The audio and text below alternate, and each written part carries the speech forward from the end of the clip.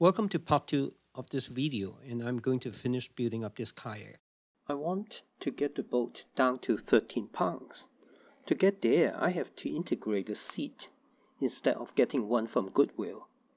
Since the bottom of the boat is in a shallow V shape, I recycled the packaging foam to create a level support for the seat. I encapsulated the foam pieces together with 4mm thick Coroplast. I then heat fused the support piece onto the boat.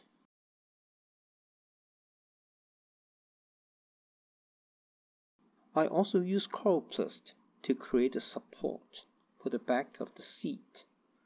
As you can see, it can fold up and down easily. I found out a very easy and a low-cost method to create L brackets for the seat harness.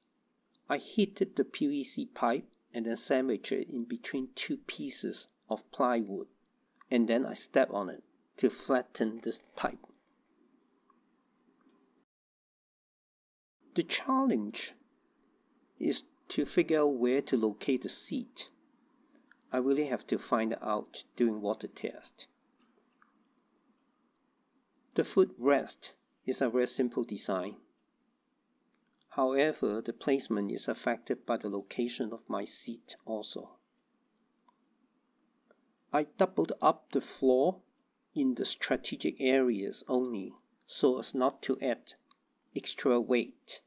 I heat fused the extra layers onto the floor, and this extra layer is 6mm thick Coroplast. I used a 3/4 inch in diameter PVC pipe to create a cross beam. I mounted this to the gunnel using screws. This piece helped me to secure the boat on my car top rack. I have added one more cross beam in the front. This will be used as the support for the mast. After I test this kayak, I will convert that to a sailboat. At this stage, the boat is ready for water test, and the overall weight is at around 13 pounds. If you find this video interesting, please subscribe, give me a like. I believe I should be able to test the boats, two boats, Gen 9 and Gen 10, in the next 2 days. Thanks for watching. Bye.